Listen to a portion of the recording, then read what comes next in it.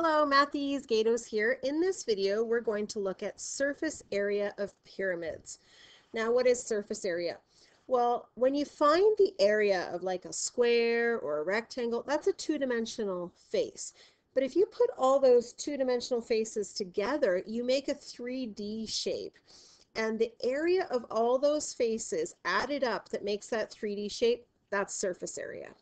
So we're going to look at pyramids, right pyramids. And right pyramids just means that the height is at a 90-degree angle. They're a 3D shape with triangle faces and polygon bases. So polygons like squares, triangles, rectangles, etc. Pyramids are named by the shape of their base. So let's look at the different parts of a pyramid. So at the very top of the pyramid, you guys have a vertex, the apex or the vertex. And if I follow that line down like perpendicularly to the middle of the base, that's called the height, the vertical height.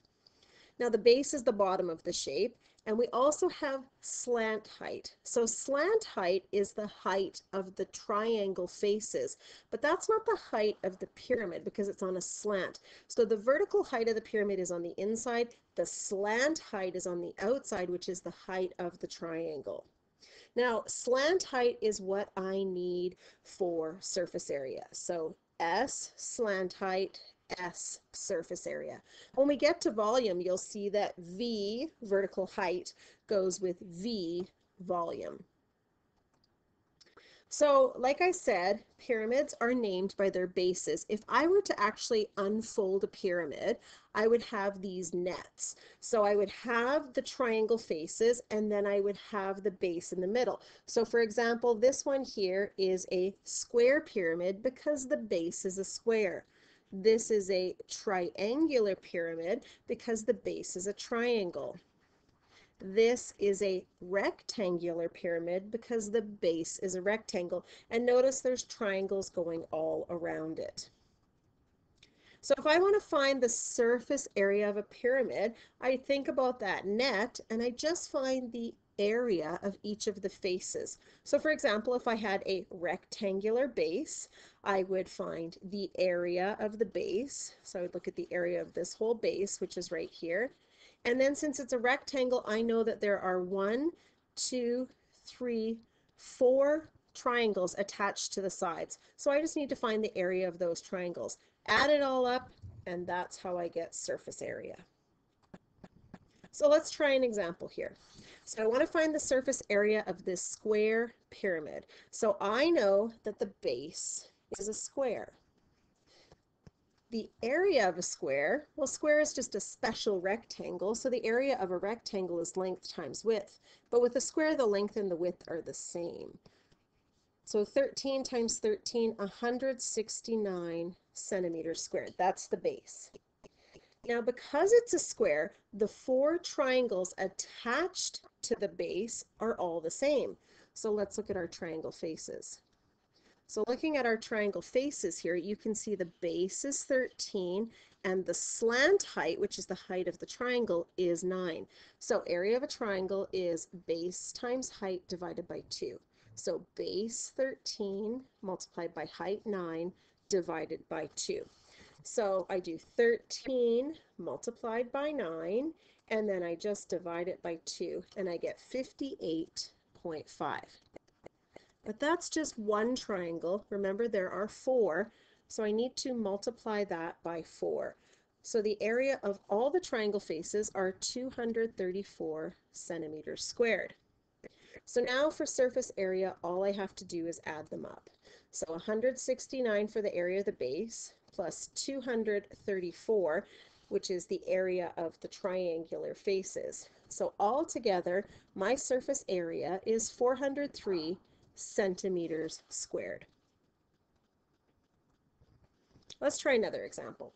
So in this example, you can see I'm given the vertical height, but I said slant height is needed for surface area.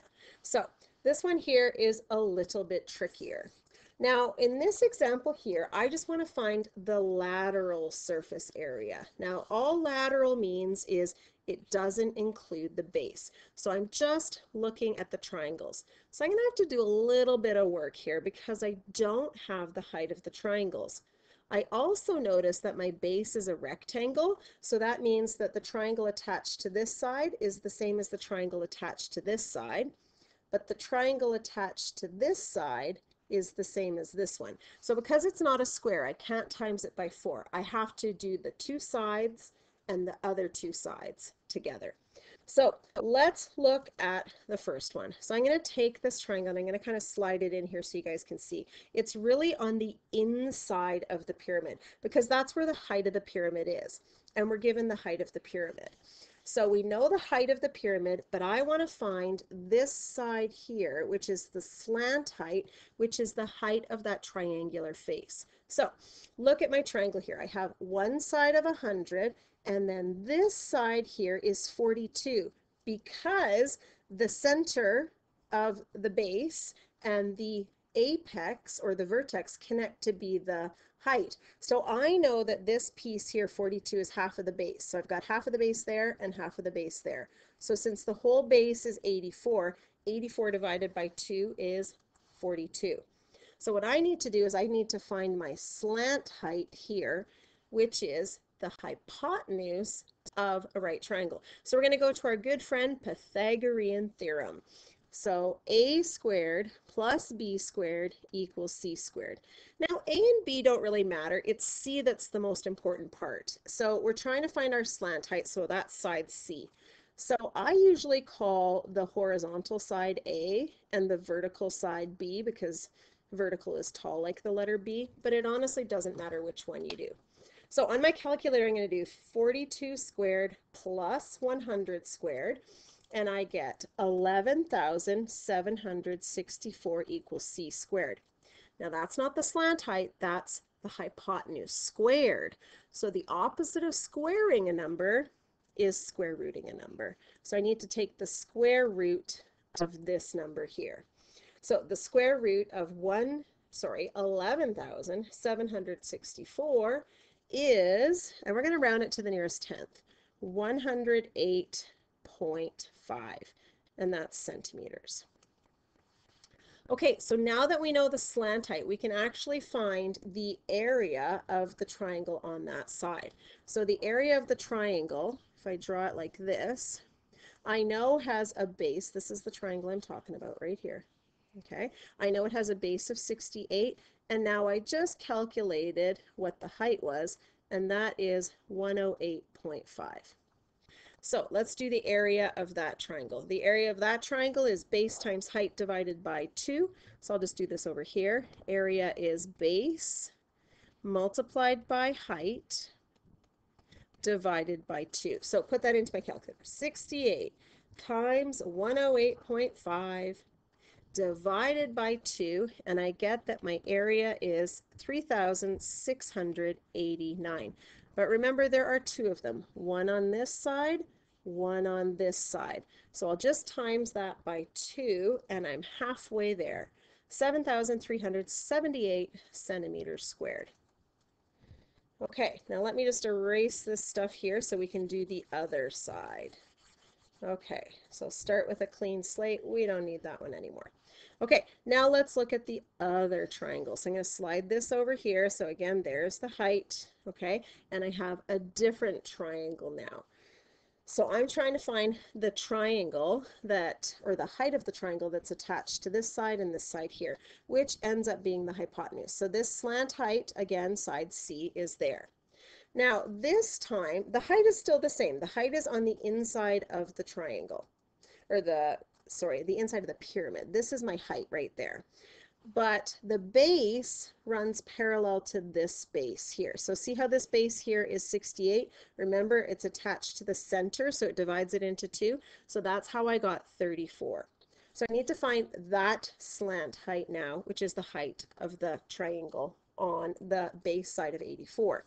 So using Pythagorean theorem again, I have a squared plus b squared equals c squared. So let's plug that into our calculator. 34 squared plus 100 squared equals, and I get 11,156 is equal to c squared. So c is just the square root of that number there. So square root of that is 105.6. So that's my slant height. Now remember, this is now, and I'll change colors here. This is now, I'm figuring out the area of this triangle face, which is the same as the one on the back. So area equals base, which is 84, times height, which I just found was 105.6, divide by 2. So I have 84 times 105.6 divide by 2, and I get 4,435.2. But again, there are 2 of them. Multiply it by 2. This is 8,870.4 centimeters squared. So now to figure out the surface area, I just have to find the sum of all those areas. So we had 2 triangles, had an area of that. The other 2 triangles had an area of that. I'm going to add those together to get my final surface area. So 8,870.4 plus 7,378 gives me a whopping surface area of 16,248.4, don't forget your units, centimeters squared. So that is how you find the surface area of a pyramid when you don't have the slant height.